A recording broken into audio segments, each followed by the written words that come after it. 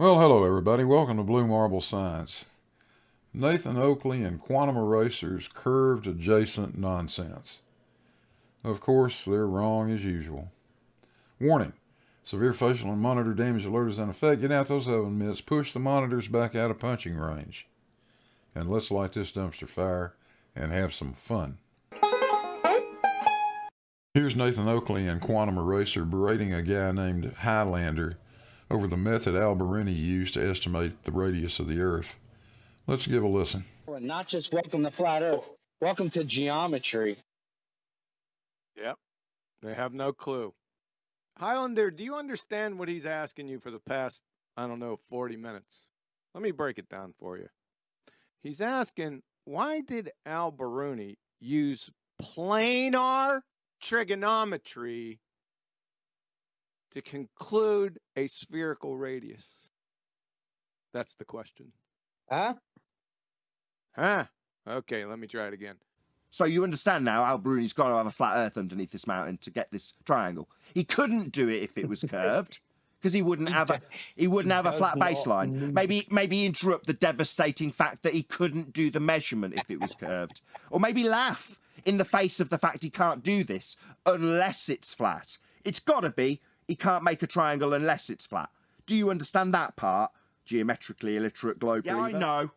You don't like being told that there are no flat surfaces on a sphere, or that Alberini's absolutely measuring a flat plane to get his height of the mountain. You don't like these things, sphere believer. You can't tolerate them. You give me your high-pitched squealing giggle when you hear them, don't you? So funny, Nathan. So what's the argument? Well, according to Nathan and QE, you can't have an angle between two curved lines or a curved line and a straight line. And that's just pure nonsense. This is taken straight out of Wikipedia. The angle between the two curves at P is defined as the angle between the tangents A and B at P. This is not a new concept. This has been around since the time of Euclid. But it doesn't have to be necessarily two curves. It can be a straight line and a curve. There's a straight line, there's a curved line. The angle between the straight line and the curved line is the angle between that line and the tangent to the curve at the point the line intersects the curve. By definition, that's the angle. That was nice, that, wasn't it? Oh, thanks, Bev. Level is horizontal. No, level is not horizontal, and I'm going to do a special video for you on that. But hang around, you still might learn something anyway. Alberini was an 11th century scholar, mathematician, among other things, also known as the father of modern-day geodesy. You do realize that requires a geoid. Anyway, Alberini developed a method to estimate the radius of the Earth by measuring angular drop to the horizon from a known elevation. Notice I said estimate, not exactimate. This is an approximate method, and atmospheric refraction will affect the results. But it'll give you a reasonable answer under most conditions. It works like this. You find a nice mountain someplace, and you measure the height of the mountain. Then you take an astrolabe to the top of the mountain, and you sight the horizon at some point, like C on that diagram. That gives you angle alpha. You now know the height of the mountain, and you know alpha, which is the dip to the horizon, and you simply plug it into Alberini's simple equation shown there on the bottom left, and you get an approximate radius of the Earth. Now here's the problem. Flat earthers are absolutely terrible at looking at a cartoon like this and trying to relate it to reality. It's only drawn this way for clarity, but what they see in their minds is a triangle that looks like that, with nothing approaching a right angle and a great big whopping curve in the bottom of it. What they fail to realize is if that were the Earth, you're looking at a distance across the surface of maybe 2,000 miles. That's absolutely ridiculous. You have a hard enough time seeing the horizon 50 miles away, much less 2,000 miles, and most of the time it's more like a couple of miles. But there's another point to be made here. Al-Biruni used a device called an astrolabe, and an astrolabe is a gravity device. It hangs like a plumb bob, and the measurement is actually made to a perpendicular to that plumb line. That line is this line. The surface of the earth is now being used to make this measurement. Only a visible point on the horizon. That's it. The measurement is being made from a level line at the point of observation. That's what angle alpha is measured from. So Nathan's assertion that we're using a curved adjacent is just flat nonsense. Now, Nathan and QE see a diagram like we have on the right, and they instantly insist that the earth has got to be flat to make the measurements. Frankly, those two are too geometrically challenged to figure this out. So let's see if we can help them. Have a look at the diagram. First, we need to find ourselves a nice mountain, like that one. Then we need to find a nice beach next to the mountain, and a point on that beach where we can make an angular measurement to the top of the mountain. Then we need to move a known distance from that point and make a second angular measurement. So now we know the two angles and we know the distance between the measurements. All we've got to do is plug those numbers into that formula and we arrive at the height of the mountain. It's that simple. Now again, we're using the astrolabe to make these measurements. So at no point does the shape of the surface we're standing on make any difference. Those angular measurements are made with respect to a line that is perpendicular to the plumb line at the point of the measurement. They have nothing to do with the shape of the surface, flat, curved, or otherwise. This is exactly the mistake flat earthers make when they try to understand sextants and how they operate. Now let's have a look at a drawing that's made to scale. There's the little diagram we saw. So we start by picking a point on the top of the mountain. Next, we pick the first point that we want to make a measurement from, and from that, we measure the angle to that point on the mountain. That's angle alpha. Next, we pick a second point, a known distance away, and measure that angle. We call that one beta. Now, if we plug in the known distance between those 2 points, in this case 5,280 feet, and those two angles into that formula, we get a mountain height of 1,999.98 feet.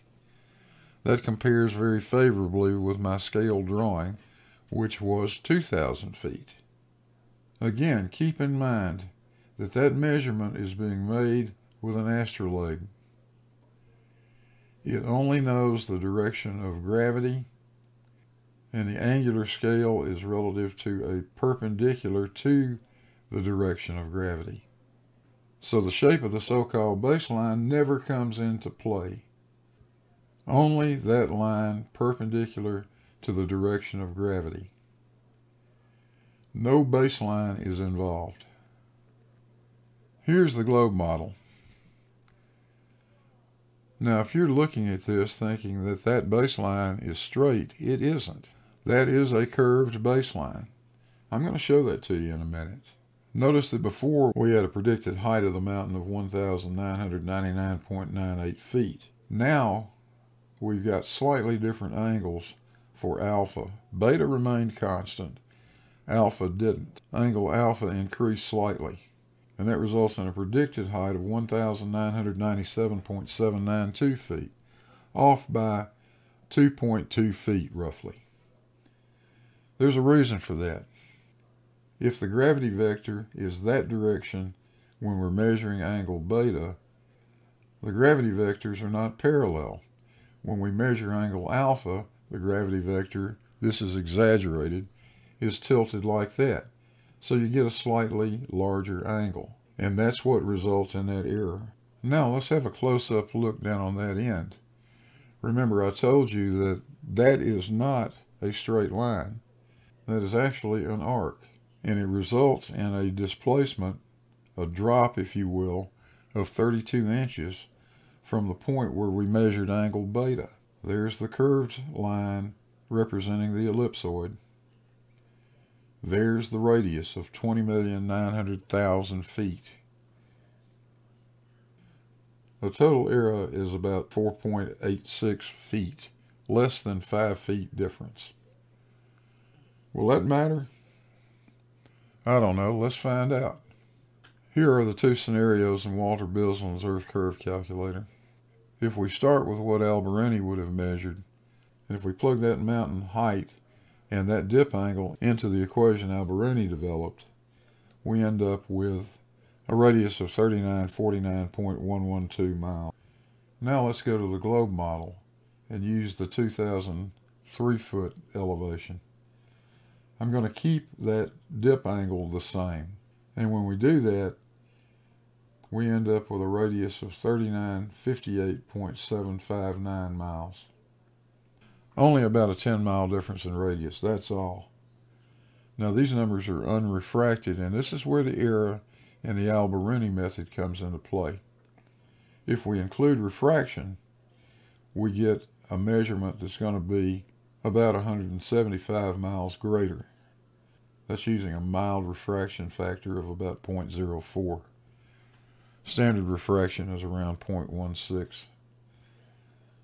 So this is the reason that the Alberini method is a bit unreliable in terms of precision, but perfectly demonstrates the curvature of the Earth. Now there's one more thing I want to point out. There's the flat plane model on the left and the globe model on the right. What's the length of that line that the flat earthers like to call the baseline? Well, we can measure that. AutoCAD tells us that the length of that line is 10,560 feet, exactly 2 miles. What happens when we do the same thing with that curved line on the globe model? The length is still 10,560.0004 feet. This is why, if we want to, we can treat that so-called baseline as if it is a straight line. Even though it's got a slight curvature, it really makes no difference. You know, 2 miles is less than 0.03 degrees of the surface of the Earth. If we carry that out to a full degree, that's 69 statute miles. The difference in the chord length and the arc length is less than 5 feet. Nathan, your curved adjacent argument is simply a red herring. You guys are going to need to do better than that. I got an idea. Why don't you do this? Why don't you show us how you can take a sextant and find your position on the flat Earth?